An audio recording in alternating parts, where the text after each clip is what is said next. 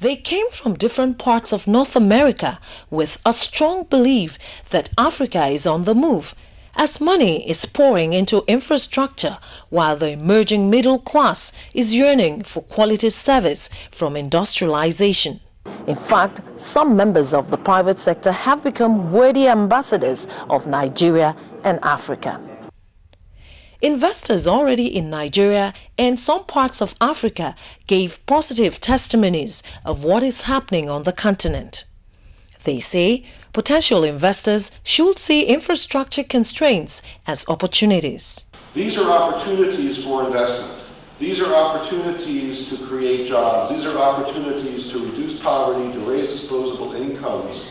Nigeria's High Commissioner to Canada, Ambassador MADUEKWE, said Nigeria is a perfect market for the Canadian brand, while commending the country's foreign policy thrust, in which Canada is leading the international coalition to banish Afro-pessimism. Our human assets are far more precious, far more valuable than the famed oil and gas.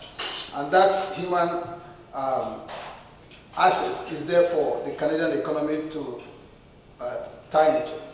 In Montreal, Quebec, Canada, I'm Joy Osiago, NTA News.